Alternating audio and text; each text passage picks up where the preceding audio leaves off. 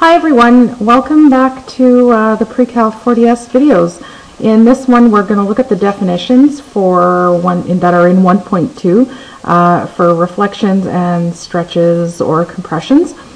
And this covers outcome R2R5. And in this video we're only going to look at reflections. Okay, and then in the next one we'll do stretches and compressions. Okay.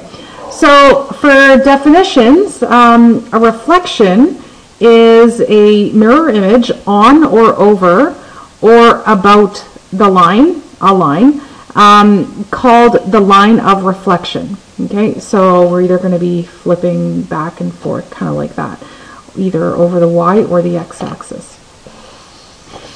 In stretches and compressions, what we're seeing is it's a transformation where the distance from the line of the reflection is multiplied by a scale factor.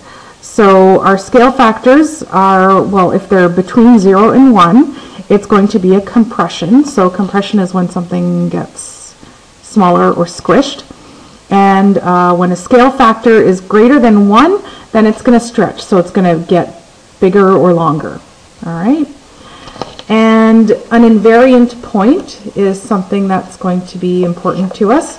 It's a point that is not affected by the transformation. So if you look at the word invariant, vary means change and in is kind of the negative of it, right? So it does not change.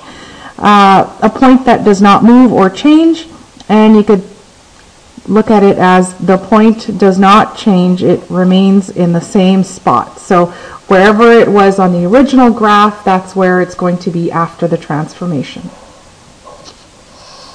All right, so in this first example, we're going to look at reflection, and this is going to be our original f of x graph.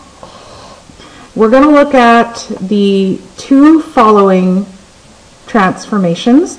Now notice here the negative is on the outside of the f of x, so it's going to apply to the entire y values. And this, you've got your negative, it's inside of the bracket, it's in the of x part, so it's going to apply on the x values. If we just look a little more specifically at these guys here, so we'll look at when the negative is out here. What happens? Well, we multiply all values by -1, and you could also look at it as where you have your positive y values, they now become negative, and your negative y values now become positive. And what that looks like on the graph is a reflection over the x-axis. So let's actually do this example and see how it's affected. You can very lightly see the original is given as a dotted line. I'm just going to make that a little bit more pronounced so that I can see it. So for every y value, we're going to look at the y values. So we're going to look at this -1 here.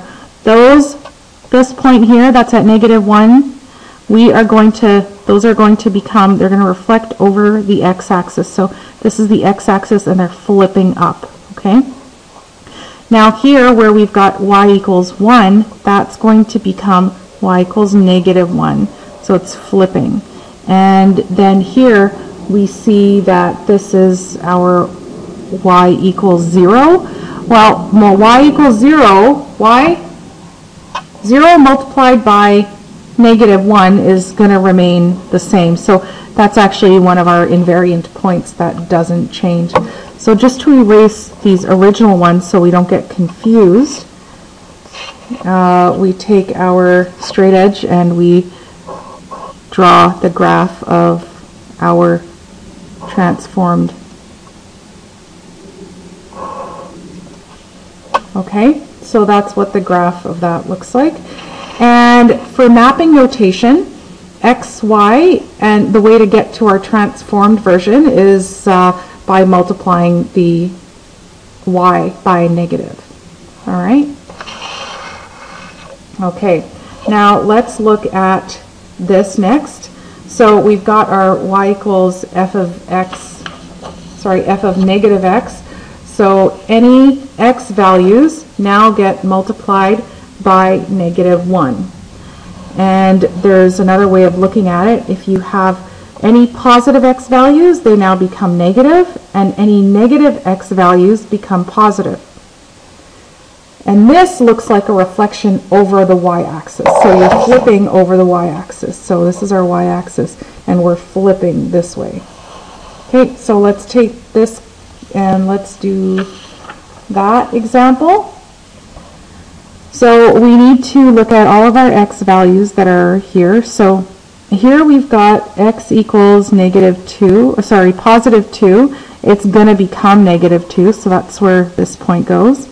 And then we have x equals 1. That's going to be negative 1. I want to stay exactly the same along the y's.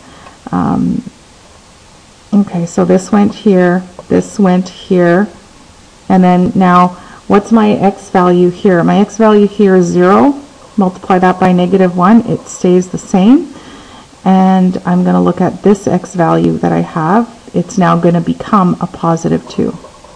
Okay, so everything, it flips over the y-axis, so it kind of goes this way. All right, and then we're going to get our straight edge and make our graph like so. All right, and that one in mapping notation, we've got our x and y, and the mapping of that is multiply negative 1 by the x's. Okay, and our y's remain the same. Okay, so that's a very short video just on reflections.